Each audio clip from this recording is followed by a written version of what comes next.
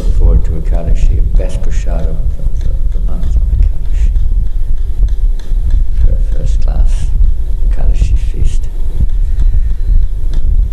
I don't know, Prabhupada said, we were told, Prabhupada said, well, it's hard for them to follow this vrata of Ekadashi. No grains. So at least they should have a feast to compensate for some kind. That was our philosophy anyway. Okay, so today we're reading from Srimad Bhagavatam, Canto 2, Chapter 1. I guess we'll just say a couple of words about Madhavacharya before we start. I'm not really prepared, but we'll sort of try to say a few words. I didn't bring the songbook. Do we have a songbook here? Oh, no, it's okay, don't worry. It's only 1 or 2 lines. If there is one, you can bring it. Vaishnava songbook. Different. I hope it's findable. I hope it's in here, because not all of them have got this song in. The standard one, this is some local print. I wouldn't have a clue where to find it. Well, the normal one, the BBT prints, this is not a BBT print. It might be in here. Yeah, it's in here, 120.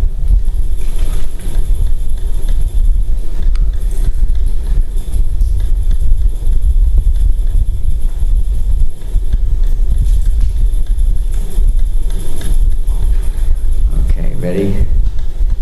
Ready for singing a sing-song? You haven't got the book, have you? You haven't got the song. It's not on the song sheets. We'll just sing 2 verses. You may have it on your mobile. It's called Sri Guru Parampara. Songs of Vaishnavacharya. Sri Guru Parampara. This was compiled by Bhakti Siddhanta Saraswati Goswami Prabhupada.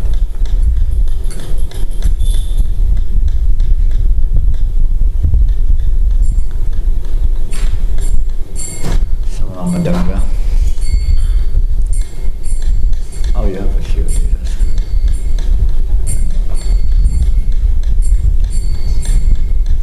There's none on the male side here. I guess they're brahmacharis. They can memorize it just by hearing it once. No problem. Isn't that brahmacharis do that, isn't it? They hear once from the Guru and that's enough. They memorize it for their life. What do you think? Kamsa Hari? You can do that? You're gonna try, okay. Oh no, books are coming. Look at that. Kali Yuga. No one can remember anything. One of the symptoms of Kali Yuga, we don't remember things very well. The Prabhupada said one time, remembering means to remember to write it down. Write it down. We're just going to sing the first 2 verses. I try, my voice is a bit low today. Lack of sleep. Krishna hoite chaturmukha. Krishna hoite chaturmukha. Kaya. Oh, so different. Krishna. I've sung it 100 times and I only can't sing it this morning. Krishna Haite Chaturmukha. I'll get it, I hope. Hare Krishna Seva Mukha Brahma Haite Naradera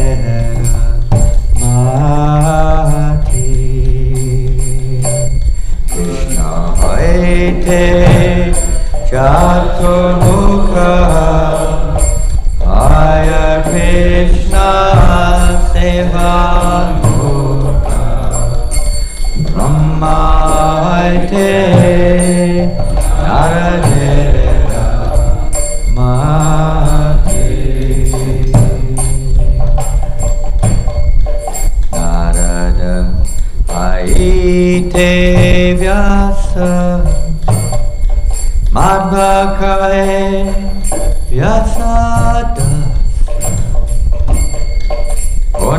pragya atmanava dati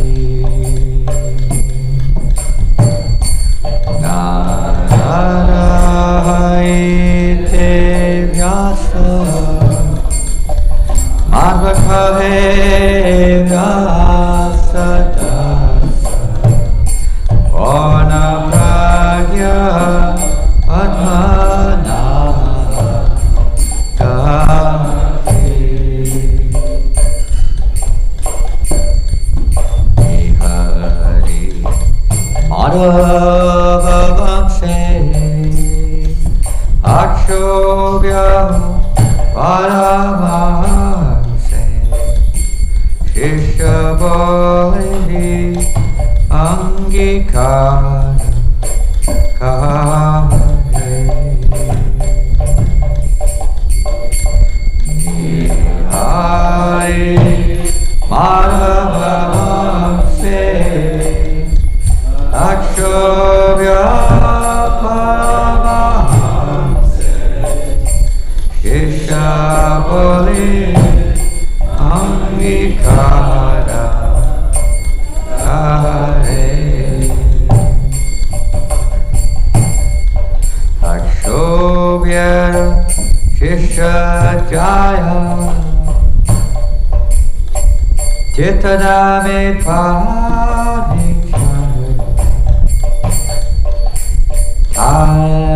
Daske Jnana Sindhu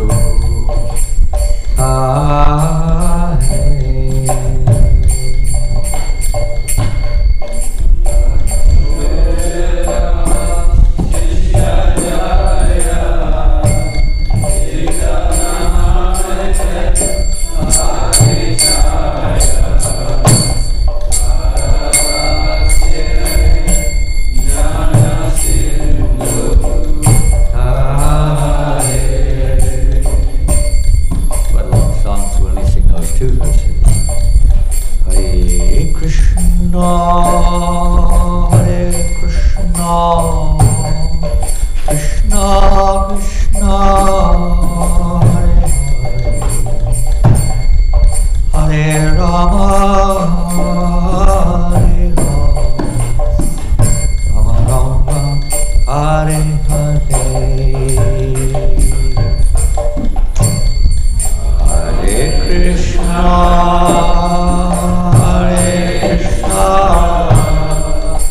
Krishna Krishna, Hare Hare, Hare Rama, Hare Rama, Rama Rama, Hare Hare, Hare Krishna.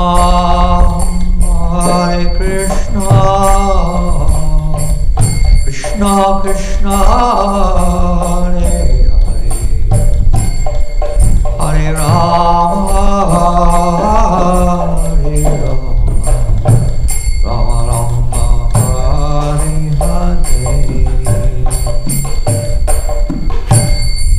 Hare Krishna Krishna Krishna Hare Hare Rama, Hare Rama, Rama Rama, Hare Hare, Hare Krishna, Krishna Krishna, Hare Hare, Hare Rama.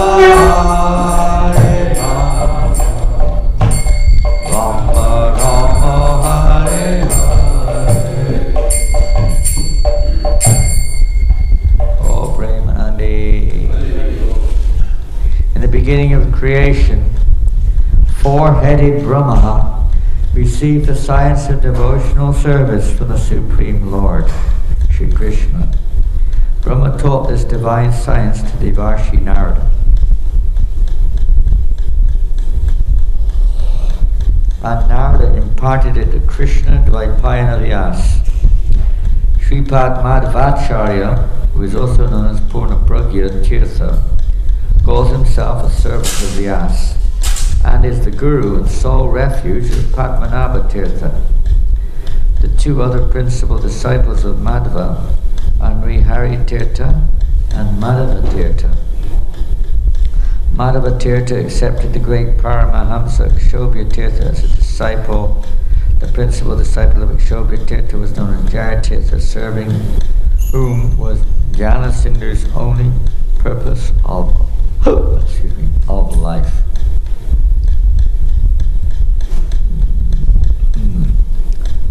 So basically this song is a song of the glorious acharyas in their disciplic succession, and how one to the next passed imparted siksha to the next, like Narada Muni imparted to Vyasadeva siksha, gave him, passed on the knowledge. Disciplic succession means the passing on of the knowledge.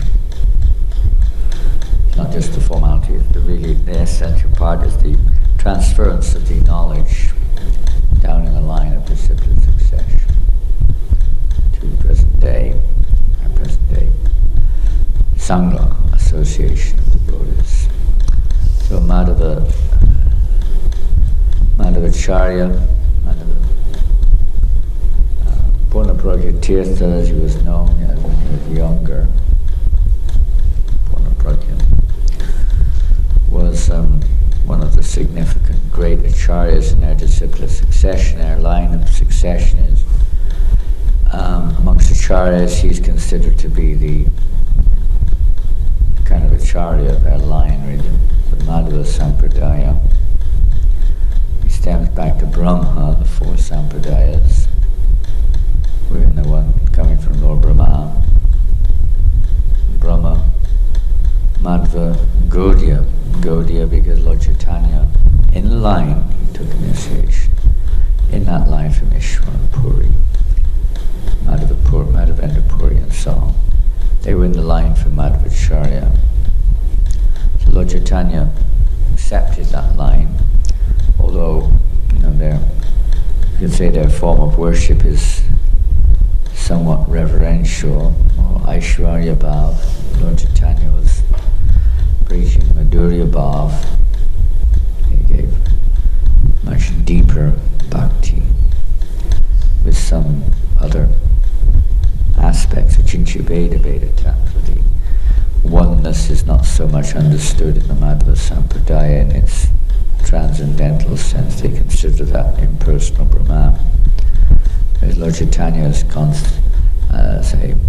explanation, his delivery of this oneness with the Lord is oneness in loving exchange. It's not just reverential service. Fine points.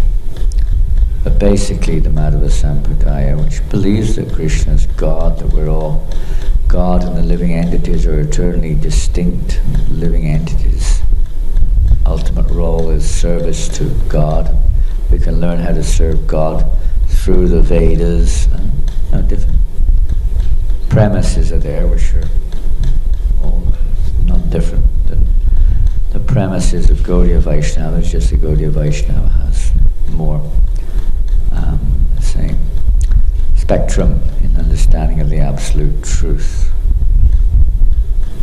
But what they do believe is correct, the path of attaining. Of course, many times now they emphasize perhaps rituals and social structures as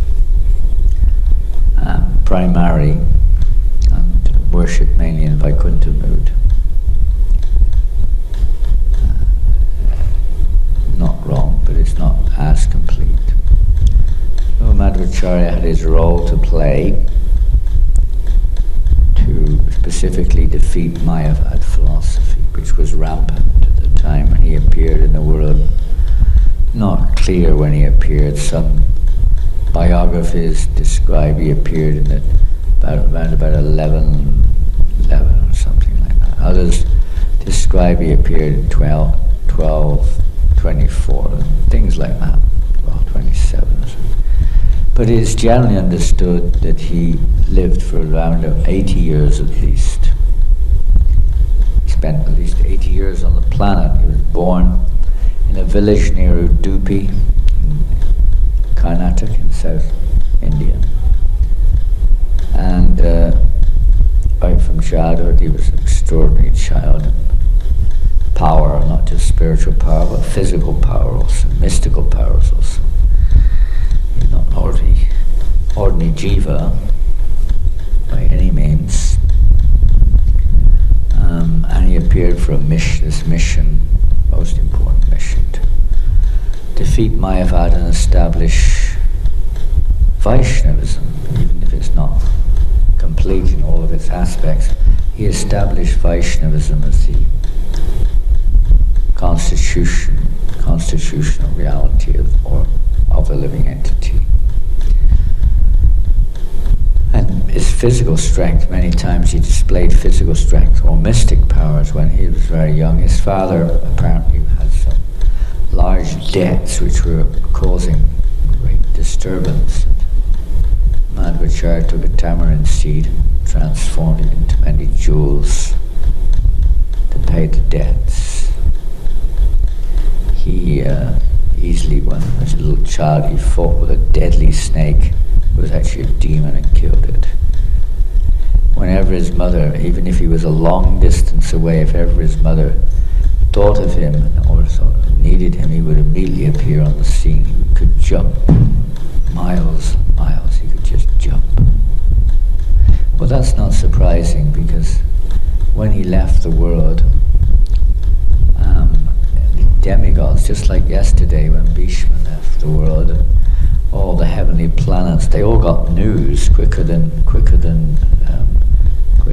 text messages, quicker than Facebook, quicker than internet. They all heard quickly that he's passing away, and all the demigods assembled to hear, and then they showered flowers on him. Similarly with Madhvacharya, the demigods showered flowers on him when he left his body.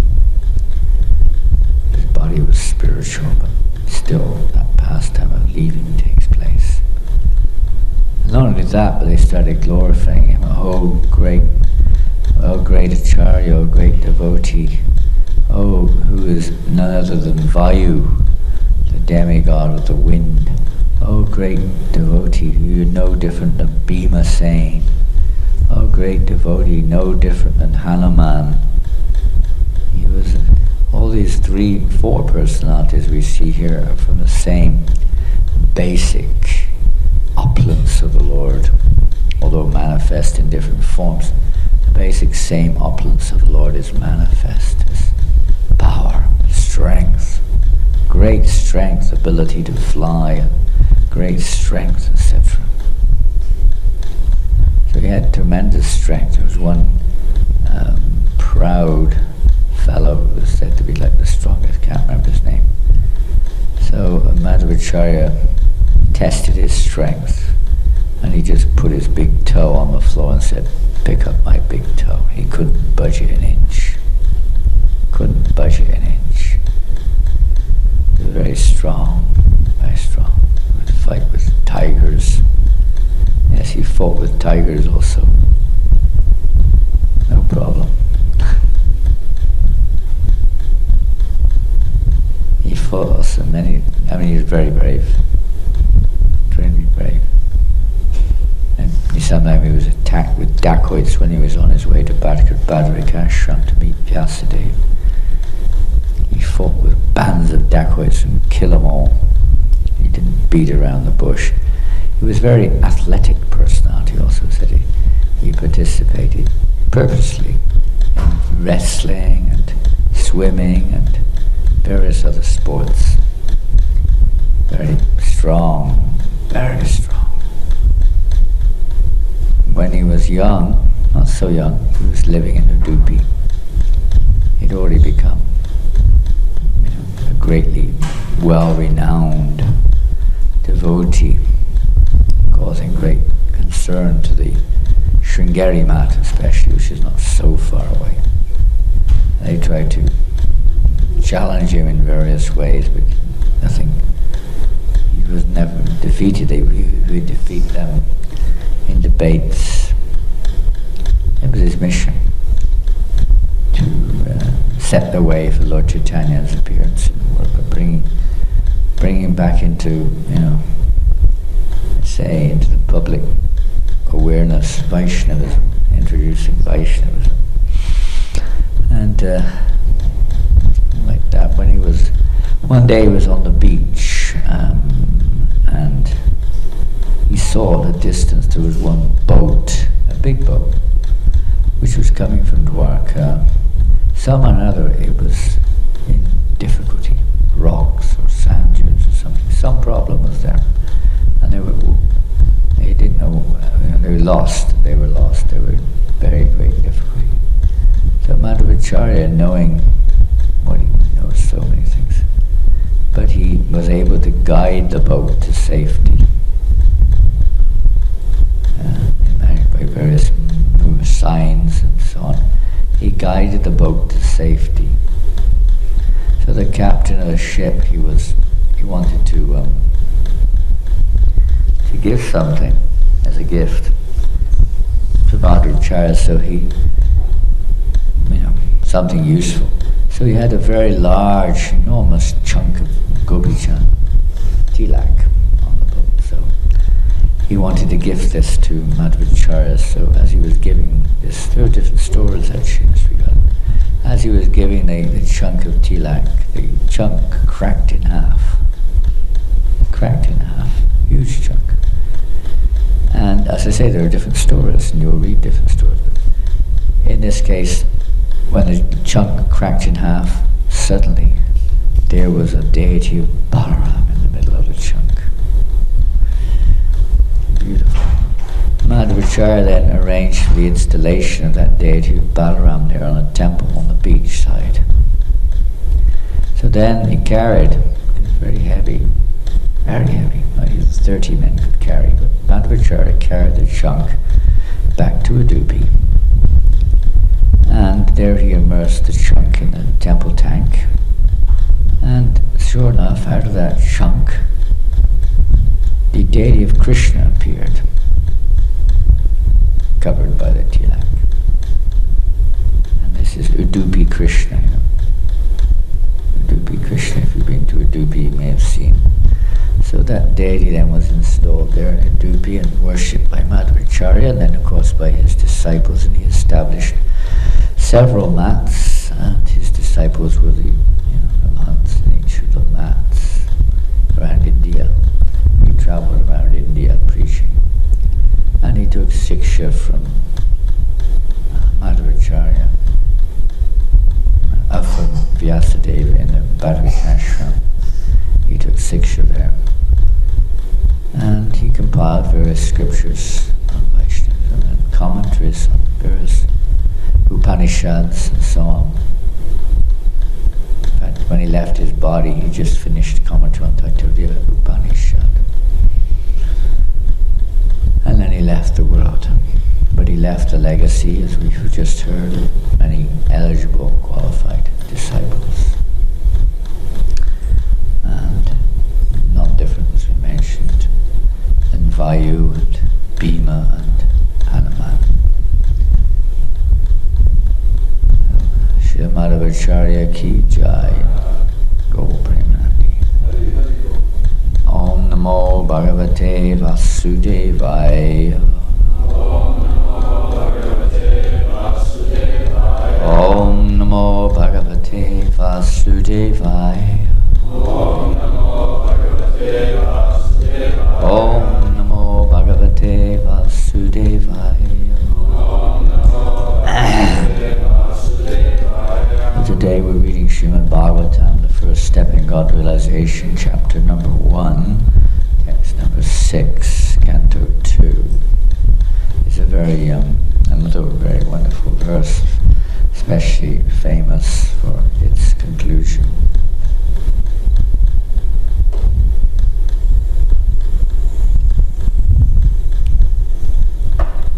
Etavan Sankhya Yogabhyam Svadharma Parinishtaya Janma Labha Paraha Pusam Ante Narayan Smritihi line, Ante Narayana Smritihi, one of the most famous lines in Bhagavatam. Etavan Sankhya Yogabhyam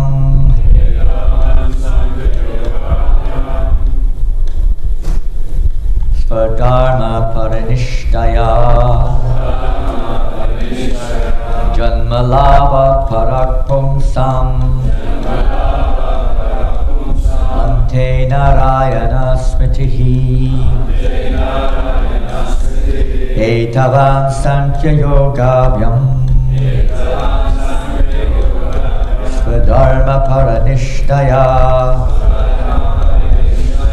Janmalabha Parakpumsam Ante Narayana Smritihi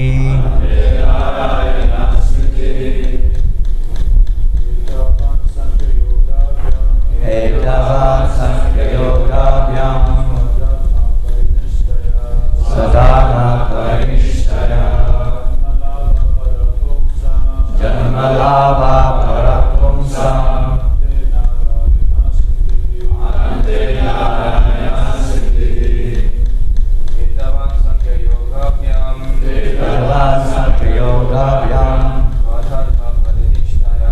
Sadhana Parishtaya Janmalava Parakpumsam Ante Narayana Smritihi. Ladies,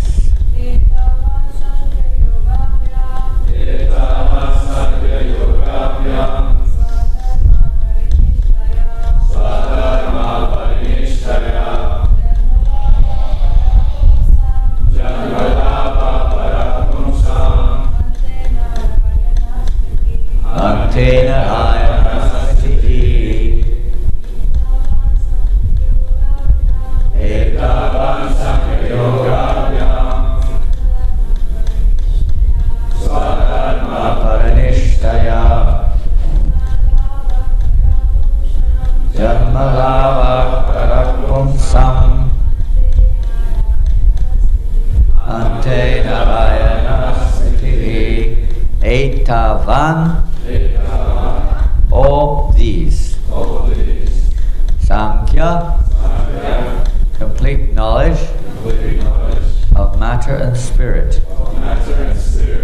Yogabhyam, knowledge of mystic power. Svadharma, particular occupational duty. Parinishtaya, by full perception. Janma, birth. Labha, gain. Paraha, supreme. Pungsam, of a person. Ante, at the end. Narayan, the personality of Godhead. Smritihi, remembrance. Translation and purport by Srila Prabhupada. The highest perfection of human life achieved either by complete knowledge of matter and spirit, by practice of mystic powers, or by perfect discharge of occupational duties, is to remember the personality of Godhead at the end of life. Highest perfection of human life. Translate purport. Narayan is the transcendental personality of Godhead beyond the material creation. Narayana Parobhya Tata. Narayana Parobhya. He's above this manifestation, transcendental. Bells are ringing. A lecture, a conversation Prabhupada was having with some group of Mayavadis, basically, talking about that the spiritual world, Prabhupada explained the spiritual world has form. One of them was saying that some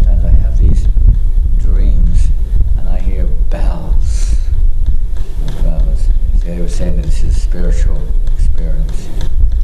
And I see like bells ringing and water, oceans, and Baba would say this is proof there is variety, form in the spiritual world. See, you're hearing bells.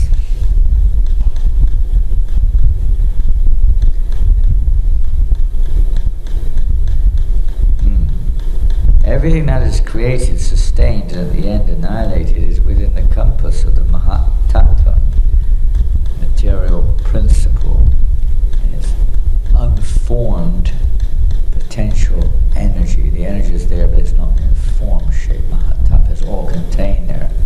Lord Brahma and others have their role of taking the energies and putting it, just like we do. Sometimes you take earth and bits and pieces and make a house.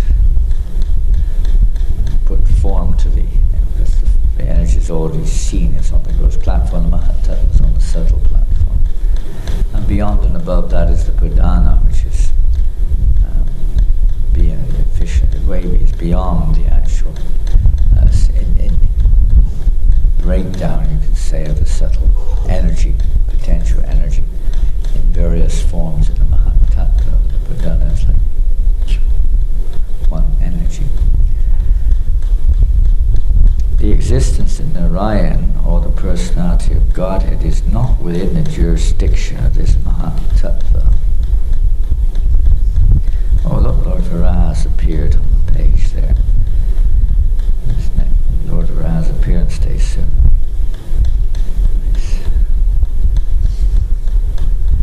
And as such, the name, form, attributes, etc. of Narayan are beyond the jurisdiction of the material world. Hard for people within the material world to grasp this understanding that when the Lord appears in this world that He's beyond it, and His name, when it's being chanted, is also beyond this material world. Everything is. He has form, hard for people to imagine. Interesting, this is related to Madhvacharya in some ways, isn't it? That God has a form, because most people only have an understanding of material form. So as soon as you mention form, they have a hard time conceiving of spiritual form, because they have no realization, no understanding of what to do. Again, they don't discuss too much of these details of God in public, at least. By the speculation of empiric philosophy, which discerns matter from spirit, or by cultivation of mystic powers, which ultimately helps the performer to reach any planet of the universe or beyond the universe, or by discharge of religious duties, one can achieve the highest perfection provided one is able to reach the stage of Narayana Smriti, or constant remembrance of the personality of Godhead. Basically, that's the instruction of the Bhagavad Gita. It's the Parabhashya Sutra of the Gita, is the Manmanabhava Madbhakto Madhyaji Mam Namaskuru. The key verse, the essential verse of Gita, you could say, which is the whole objective of the book, or the teaching, is Manmanabhava Madbhakto Madhyaji Mam Namaskuru, to always think of Krishna. Offer homage and obeisance unto Him, worship Krishna. In this way you will come to me, being always absorbed in me. This is said to be by Vishwanath Chakravarti Thakur, the key verse, or the supreme objective verse of the Bhagavad Gita. The result of devotional service is to come to this platform. The result of surrender is the one. They say the process of surrender involves hearing, chanting, remembering, but when one comes to that fullness, always remembering Krishna. Smartavya Satitam Vishnu, Vishmatavya Jatachit. All the rules and regulations that we follow are meant for this principle, to always remember Krishna and never forget Him.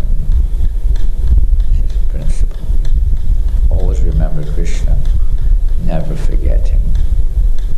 If we're always remembering Him, we're not forgetting Him. If we never forget Him, we're remembering. But two opposites are given now. And that's what this verse today is aiming at.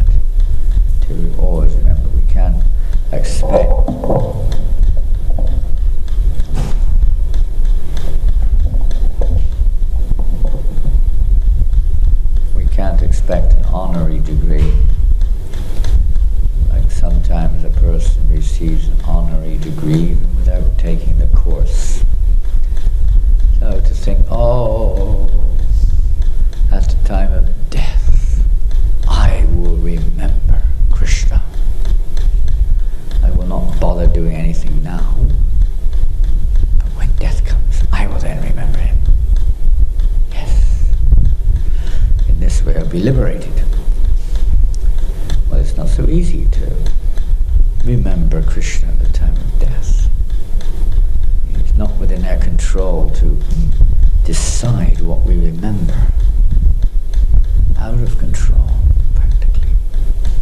Only if we've taken shelter of Krishna and Krishna himself takes control can we really have that good fortune to remember him at the time of death.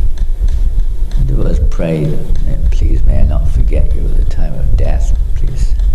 And different prayers are there. Because without his mercy we cannot remember him. Even if we practice in this lifetime. The recommendation, of course, is to practice in this lifetime. So we're preparing ourselves for death at every moment. Not we have to wait for the moment which may come unexpectedly also. But we should be preparing ourselves at every moment. Death or having to leave this body behind. Prabhupada goes on. This is possible only by the association of the pure devotee who can give a finishing touch to the transcendental activities of all jnanis, yogis or karmis in terms of prescribed duties defined in the scriptures. There are many historical incidences of the achievement of spiritual perfection, such as that of Sanakadi Rishis or the 9 celebrated Yogendras who attained perfection only after being situated in the devotional service of the Lord.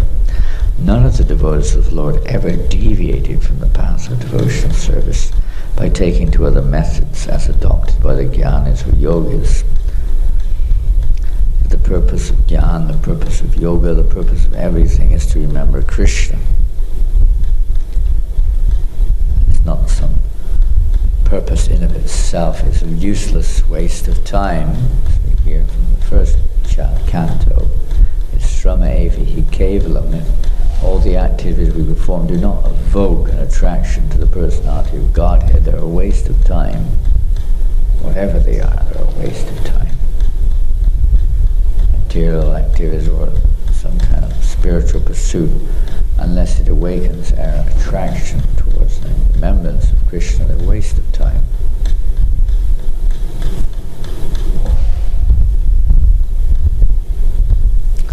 Examples are given here of persons who practiced remembering Krishna.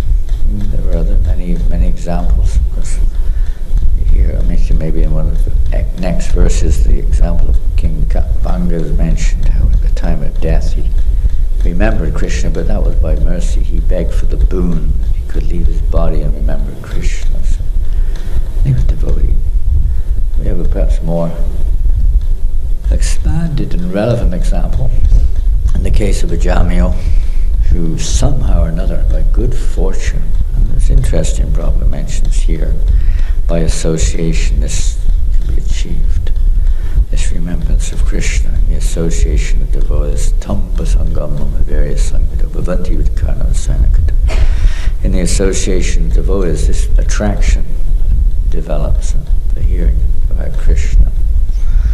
So Ajamil, when he was a young boy, his father was a devotee, pious person, and he followed his father's lifestyle.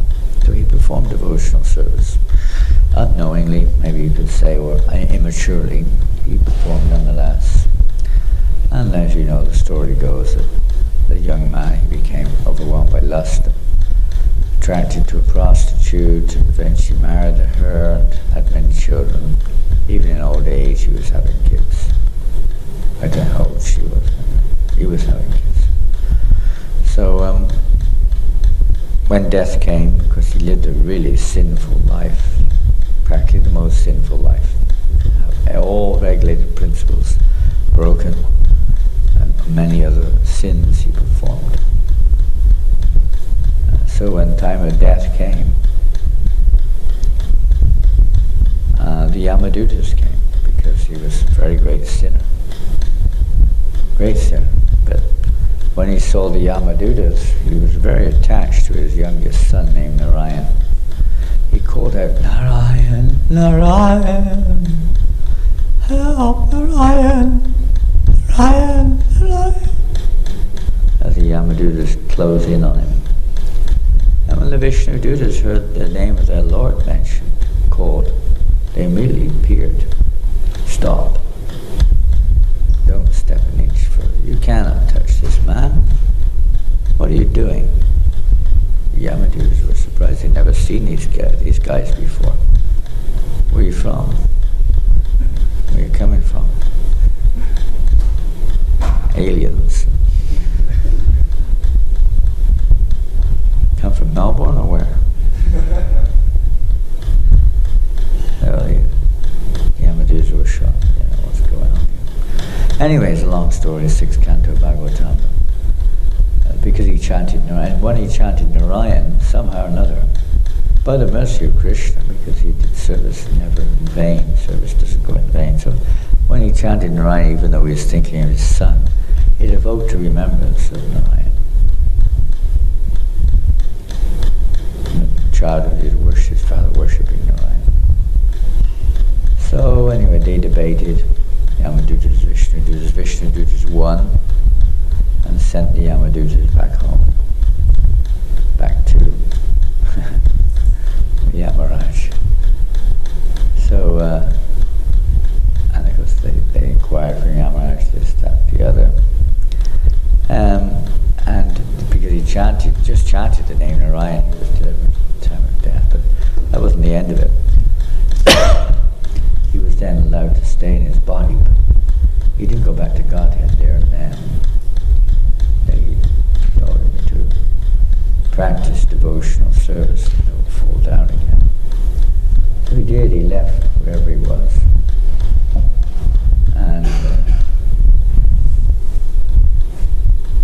went somewhere near Kanpur.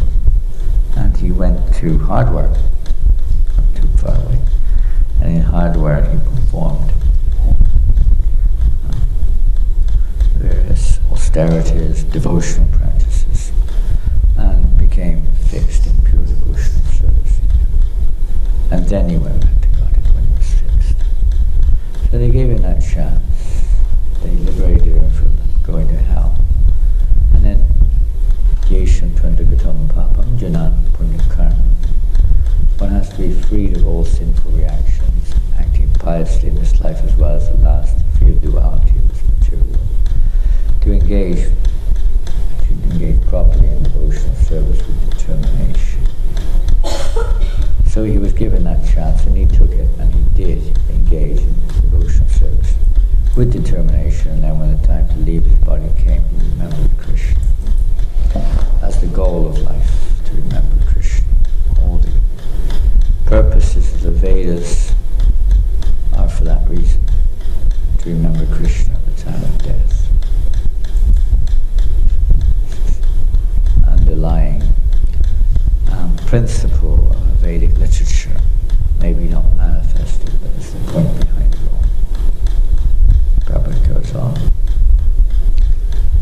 There are many historical incidences in Britain. None of the devotees of the Lord ever deviated from the path of devotional service by taking to other methods, as adopted by the Gyanis or Yogis. Everyone is anxious to achieve the highest perfection of his particular activity, and is indicated herein that such perfection is Narayana Smriti, for which everyone must endeavor his best. In other words, life should be molded in such a manner that one is able to progressively remember the personality of Godhead in every step of life. Molded. No, similarly, we're being molded to a certain extent with regulated principles, lifestyle, even sleeping, everything is molded in such a way as to facilitate Narayana Smriti, anti-Narayana Smriti, and not just anti at the end, but now. Remember Krishna now. We don't know when the end comes anyway. Take for granted it's not going to be now, but it will be now sometime. And it could happen at any moment. No one's infallible in this world. No one's fallible. You have to take shelter of the infallible, Supreme Personality of Godhead, true to Krishna.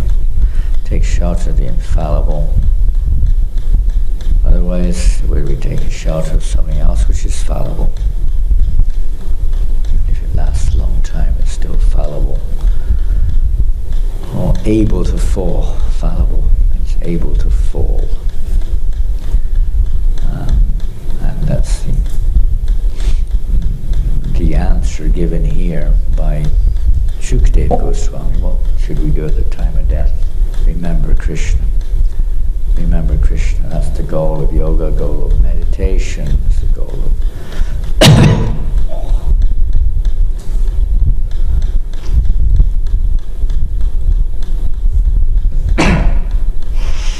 it's the goal of the Vedas. By all the Vedas would like to be known.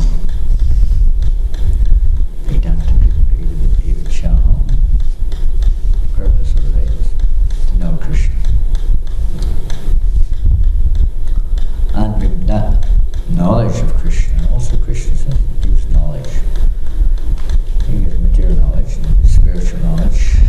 Whatever knowledge is required according to one's desire, according to one's position. The Lord gives that particular knowledge we deserve. He gives knowledge to remind us. He reminds us when we come to memory. Forgetfulness also comes from Krishna. He's reciprocating with us, not playing a game, playing around with us like pawns. No. He's reciprocating with us. So when he gives us that memory, reminds us of the time of death. It's the mercy of Krishna. He reminds us at the time of death, if we're fortunate. We'll become fortunate, engage in devotional services, the path of good fortune. Fully engage yourself, Mamchi Yoga, Vicharana, Bhakti Yoga, Sevate, Sugunu, When one engages in full devotional service, who does not fall down under any circumstances, once transcends the modes of material nature and comes to the spiritual platform. Now, platform no more anchoring or lamenting in this world we're in. One has no more business in this world, business finished. So either you get liberation or you get eternal service to Krishna. Liberation from this material world is guaranteed by Krishna. Remembering at the time of death, we just practice while we're alive. We're practicing to die by trying to remember Krishna, chant his names, keep engaged. This is a practicing stage of remembering Krishna. Even service one time, Prabhupada, I can't remember if it was Bhargava or somebody.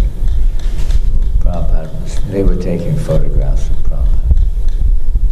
And all the time busy taking photographs. They said, well, I have no love for you. And I said, what do you have? I have my camera. What are you doing with your camera? I'm taking pictures of you, Srila Prabhupada. Prabhupada said, that's love for me. Practical service. Love is manifested through practical service, not just through sentiment. Through practical service. By rendering practical service, then Krishna is pleased. Sankirtan, etc. And his mercy is he reminds us of him. Prabhupada wrote one time, he said, our only prayer should be, my dear Lord Krishna, you are sitting in my heart as the super soul. Please always remind me to chant your holy names. Please do not put me in forgetfulness. I don't mind where you put me, but please don't put me in forgetfulness of you, even if it's hell or heaven. As long as I can remember you, or remember to chant your holy names. That should be our only prayer. Please remind me to always chant your holy names.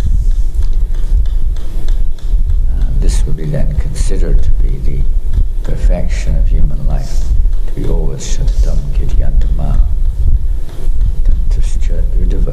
always engaged in chanting the glorious names of the Lord. Definitely won't go back to Godhead. No more need to take birth. So there's a question of Parish Maharaj Answered very simply by Sukadeva Goswami. The goal at the end of our life is to remember Narayan. How you remember it? That's the Bhagavatam. We're here now. Well, we've already heard in the first canto, but expanded in the remaining 10 cantos, how we can remember Krishna at the time of death. How to fix our minds. And even chanting japa. Sometimes there was how should we chant? One time Srila Prabhupada answered, he said, chant the Maha Mantra as if this is your last breath. Last breath. Maybe it might be a bit more serious. Maybe a last breath, I better chant nicely. Can't take it for granted. When we're going to leave, we don't know, but we should be in that mood. Vanga said, he asked for the boon, how much longer I live. Demigod said, you will live another moment. Not the boon, he asked them to tell him how much longer he'll live, fighting for him.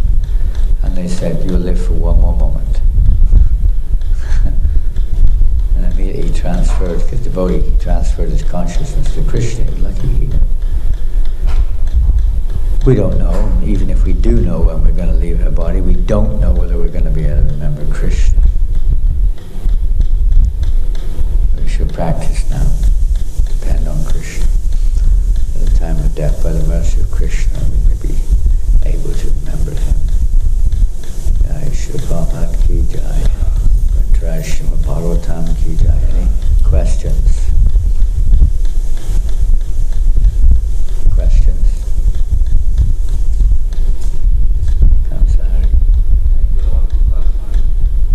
Just on this point, we were talking about always remembering, not begging the Lord to always remember to chant the holy name. It's extremely difficult to remember because you always get engaged in something, some other service or some work. Do you have any practical tips or techniques that Well, Prabhupada gave that when we should pray. There are so many examples are in the Bhagavatam, Lord Brahma, Priyavata, mentioned the other day, I believe. How they were very worried that they would forget Krishna in the course of their activities, their duties. And they were begging. In the case of Priyavata, he would approach Lord Brahma, assured him he wouldn't forget, he would remain on that spiritual awareness. And Lord Brahma himself was worried when he made in the course of the duty of creation that he would become forgetful. There are examples of him forgetting actually, to give us warnings. Warnings. So how to overcome that? Well, clearly mentioned on many occasions, Srila Prabhupada has written it several times. Jiva Goswami has discussed and described it. Along with our service, we should chant Hare Krishna. It was the kind of the thing you did when I joined. It's not maybe the thing you do now, I don't know. It was when we joined. You chanted as you cleaned, you chanted as you cooked, you chanted as you served, you chanted as you wrote, you chanted all as much as you could. You know, not that we disturb others, but, you know, using common sense. Chanting alongside that helps to keep us, as Krishna says in the Bhagavad Gita, you know, performing your duty at the same time, be conscious of me.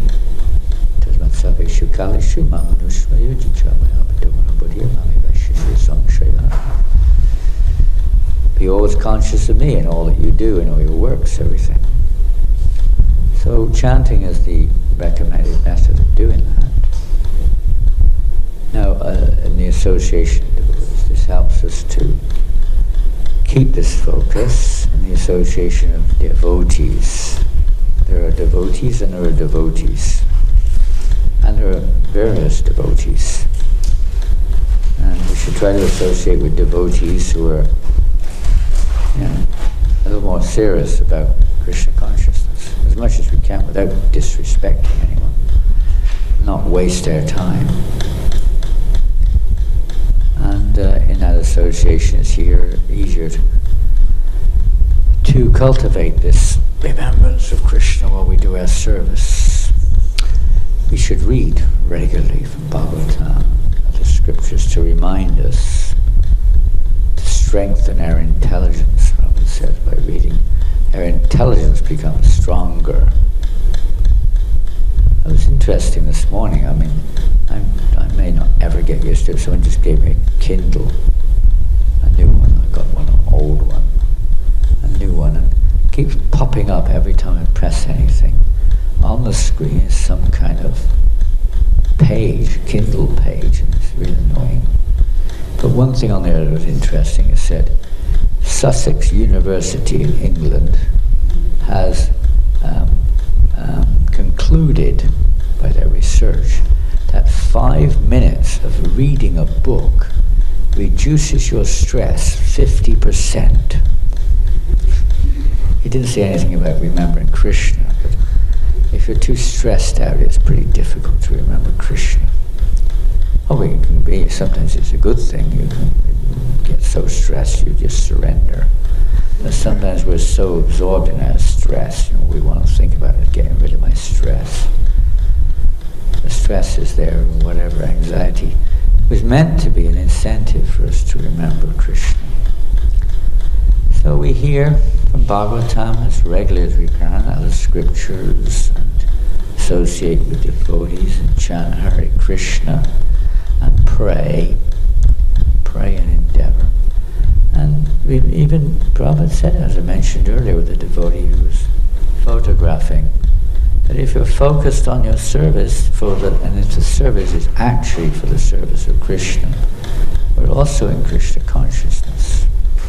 One's thinking how to improve my service for Krishna, how to distribute more books for Krishna, how to dress the deity nicer for Krishna, how to cook nicer for Krishna, how to manage nicely to please Krishna, and so on.